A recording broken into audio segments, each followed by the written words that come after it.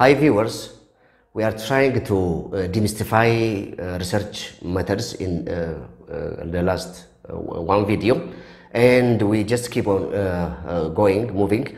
And in our last video, we have said that study designs are very, very important to undertake a certain kind of research activity. By study designs generally are divided into two general categories. We have seen interventional studies as well as non-interventional studies. Interventional studies are those kinds of studies which are, characterized by some kinds of characteristic where the researcher being involved to manipulate the different kinds of independent variables as well as the dependent and observing the dependent variable. In the case of non-interventional studies, also known as observational studies, we have said they are characterized by a situation where the researcher would simply stay away from the intervention and see or record what is going on in that specific type of research activity. This is a broad category of divisions. And in our previous video, we have seen the exploratory type of study design. This exploratory type of study design is, as we said, as the name indicates, a very fast, that is done with very low amount of budget and in a certain circumstance where no new idea or no idea is available or no data is available for a certain condition, or to expand our businesses, we just do some very brief period of time, for a brief period of time, some surveys. That is exploratory type of study design. And on the other hand, also we said, when we are trying to plan a very profound study design with a significant amount of budget, we just go to the field and collect some preliminary data for a very brief period of time, and thereby we get some insight into that idea, and we analyze that data, and after the analysis we go for further studies of bigger picture. That is exploratory type of study design. For instance, for example, we have said, for example, if you have a certain business, let's say a juice bar, and if you want to know increasing the variety of different types of the deliveries or the services would increase customer satisfaction, then what we do is we do simple observations of customer behavior by gesture. It can be by provision of very brief survey questions like that, and then after we finish that one, we design our new business model based on those exploratory type of study designs. Another example may be, for example, if you have an FM channel, let's say, for example, an FM station or a YouTube channel, and if you wanted to know the customer satisfaction of your customers, then you would submit or deliver some list of questions. For instance, how did you get this channel? How often would you listen to our channel or our radio station? Would you recommend our channel to a certain friend or members of family? New ideas to have to expand our services to our viewers, like that, for example. This is exploratory type of study design. And the other is the descriptive type of study designs. By descriptive study designs, these are a little bit different from those of the preceding discussion of exploratory. In here, it's characterized by more descriptions, a lot of descriptions in much, in numbers, in figures, in tabulations, in graphs, like that. Our findings will be presented in such characteristics.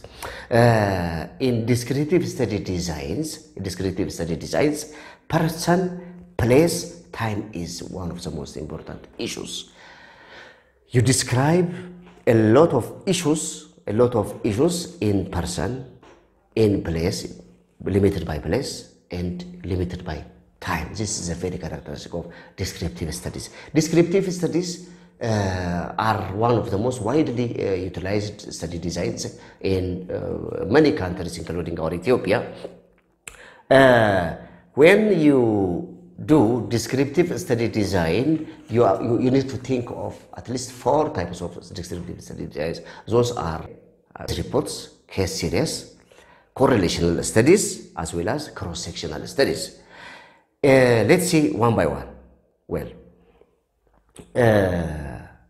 in the case of case reports, the descriptive studies designed in such a way that you would follow the specific person, a single individual. It can be a group of individuals, perhaps sometimes also institutions, followed for certain time, for a certain period of time, and then they will be described in much details. So the issues will be described in better details.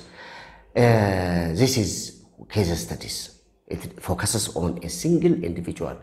A single individual. For example, if you are trying to consider some issue, for instance, let's say some disease, new disease, it can be, or it can be old disease, okay?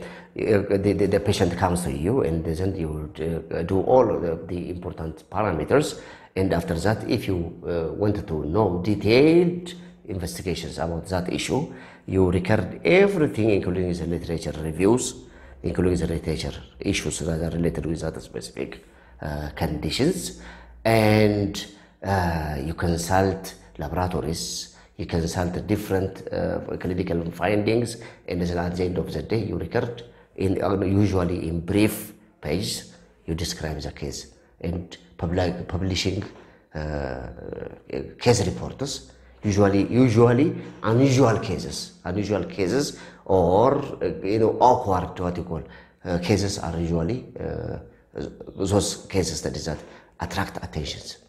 In the case of case series, it's almost the same normally. The mere difference being that in the case of case series, the follow-up would be for a very longer period of time. You follow a single individual, a group with related characteristics, or an institution, let's say, for example, one institution, and you follow that. You follow that institution for a certain period of time, and you come up with some kinds of findings. That is what you call the case series.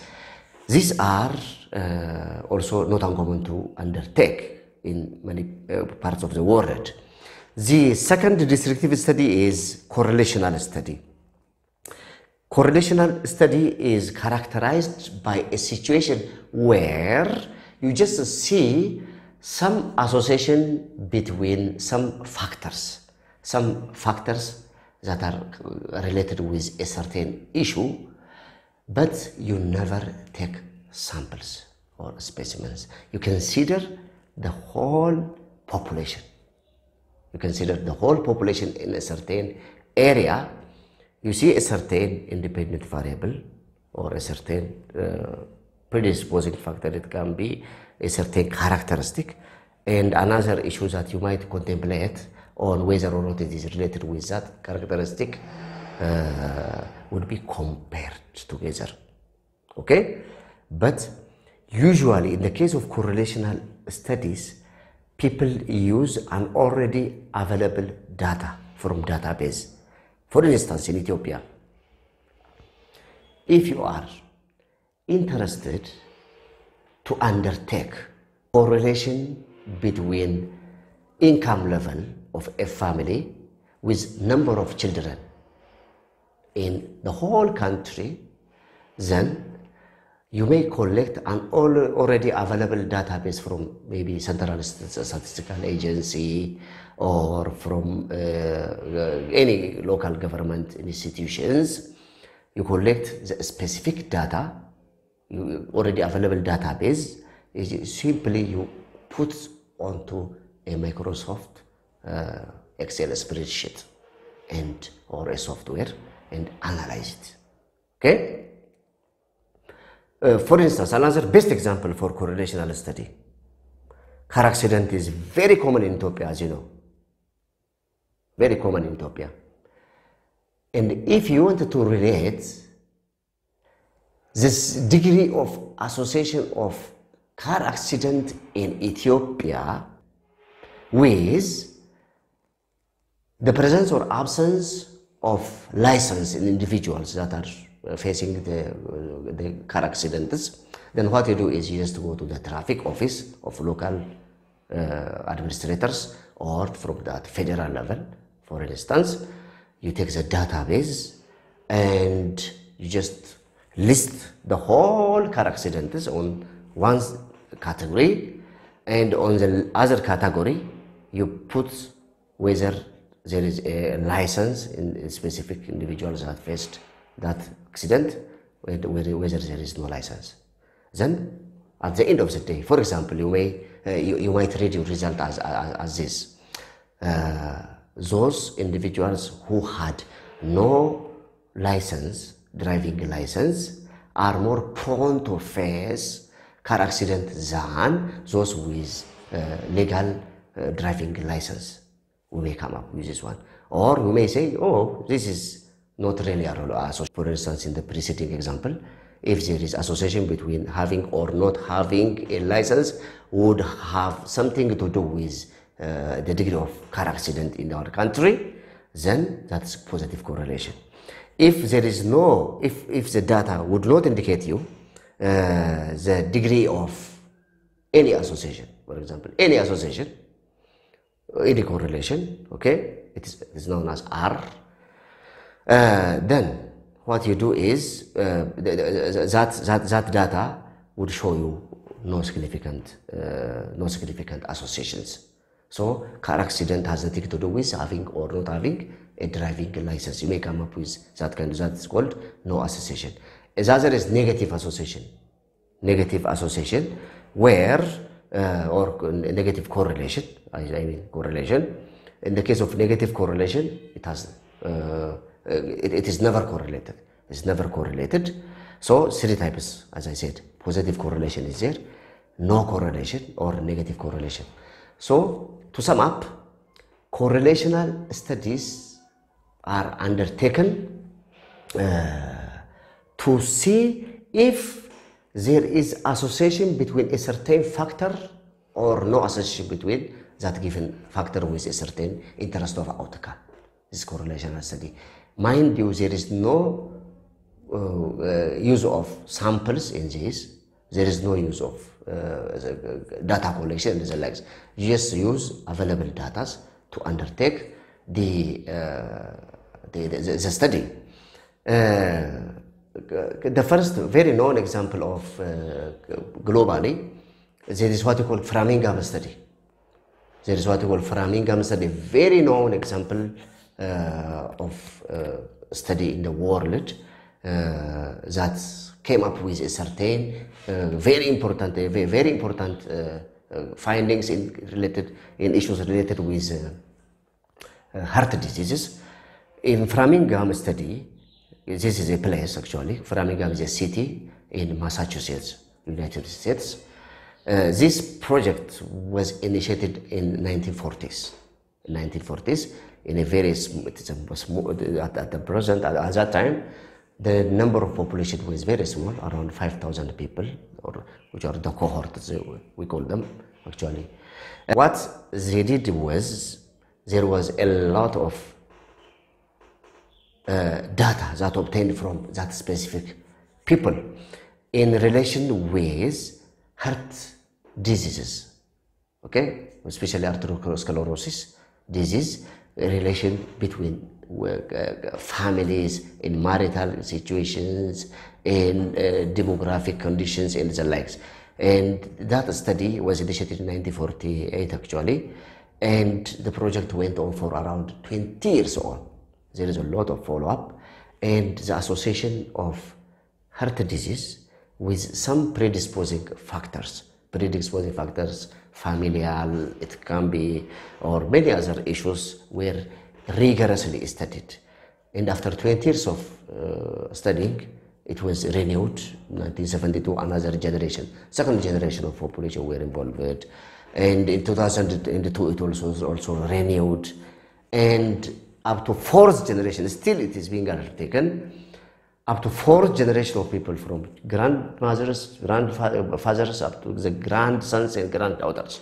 It just kept on, whether hereditary issues, marital issues, and everything is involved in there. So this is the insights that were made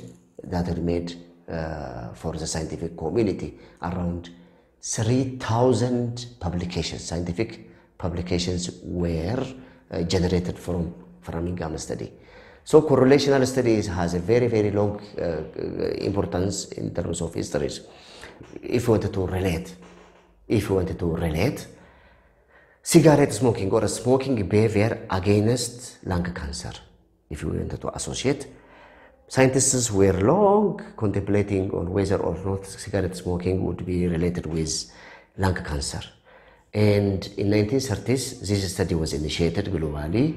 In 1939, the first person, known by his name as Muller, in Germany, Munich, in Germany, he established some correlation that really existed in cigarette smoking versus lung cancer. He published the first article in 1939.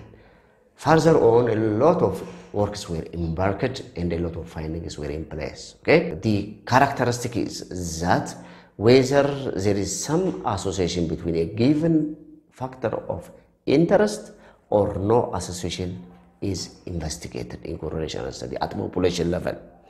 Usually, very feeble or very weak association may be there.